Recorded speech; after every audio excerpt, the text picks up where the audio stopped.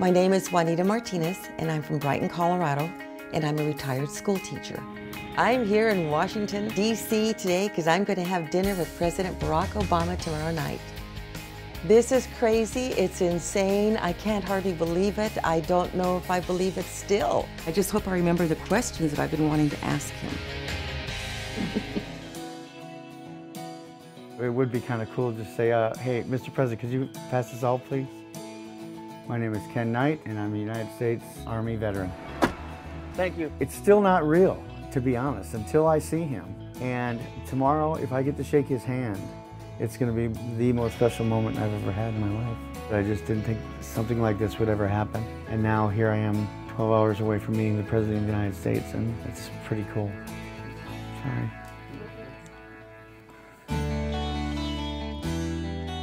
My name is Casey Helbling. I'm from Minneapolis, and I got a small business. It's a software development company. It's for real. It's really happening. Well, I think it's going to be a pretty frank conversation. I think it's going to be just a couple of guys having dinner and talking about whatever comes to mind. Like, some of the things that I think are really interesting is just, what does a president's day look like? What time does it start? What time does it end? Those are really interesting things that I don't think dudes like me don't, we don't ever get to hear about.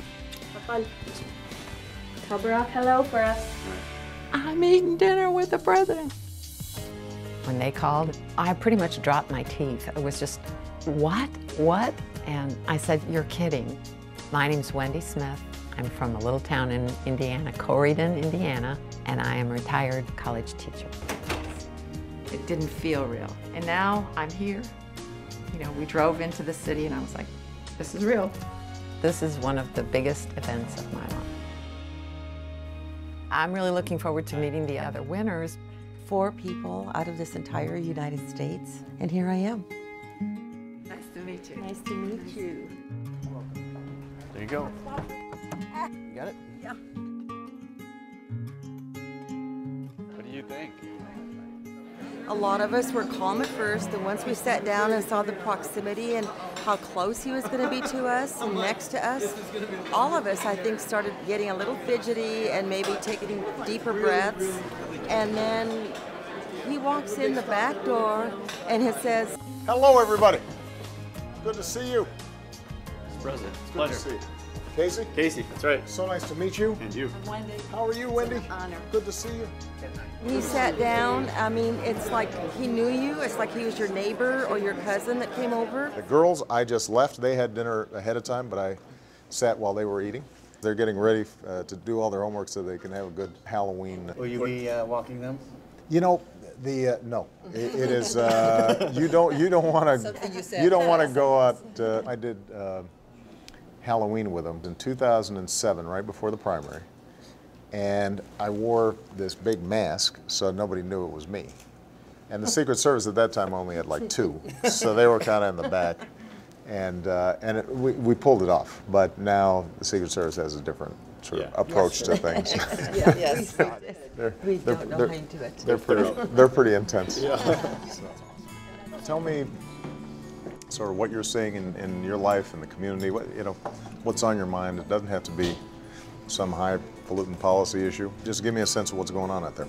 My concern is, of course, public education. I subbed last year for a class, and there were like 33 students, and 3 didn't even have desks.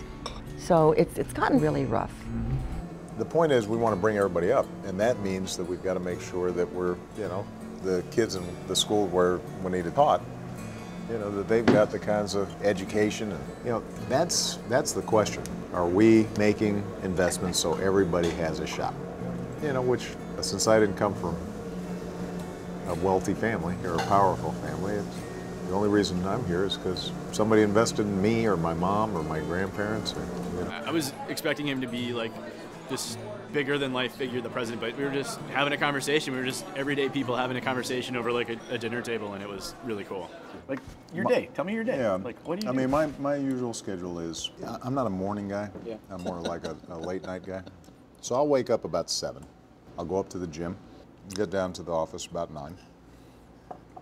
And then basically from 9 to 6:30 it is just packed, so nonstop. At 6:30, even if I'm really busy, I stop, go upstairs, I'll have dinner with the girls. That's awesome. I'll just spend time with them, probably till about 8.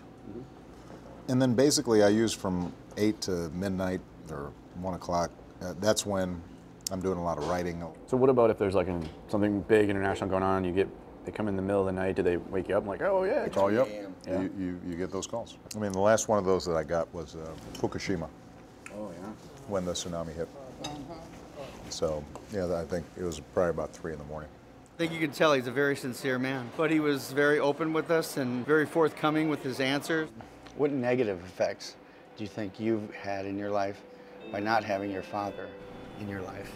You know, as I look back, you know, I only remember my father for 1 month my whole life, when I was 10.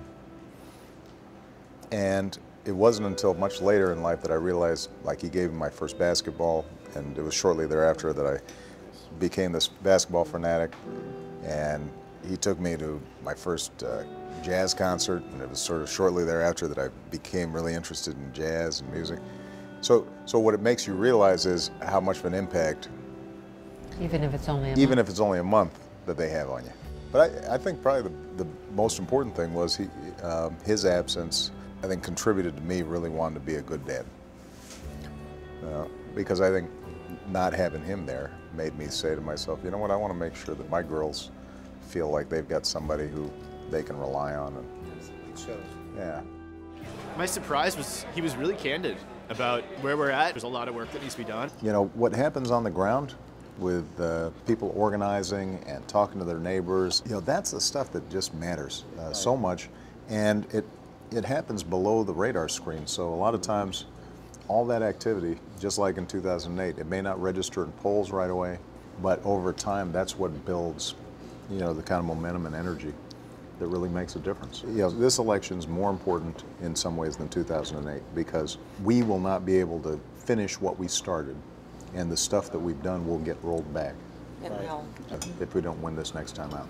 So it's a lot at stake. I'll do whatever I can. I'll do the phone banking.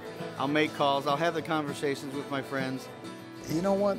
Nobody said this stuff would be easy. And I do believe that we can get through these really difficult times and come out stronger, but it takes time. And one of the things I've learned about myself in this job is, you know, I'm pretty persistent. And when you look at history, you know, I try to remind people, Brown versus Board of Education was 1954. You didn't get the Voting Rights Act till 1965. And the same is going to be true on anything worthwhile. You know, it just doesn't happen overnight.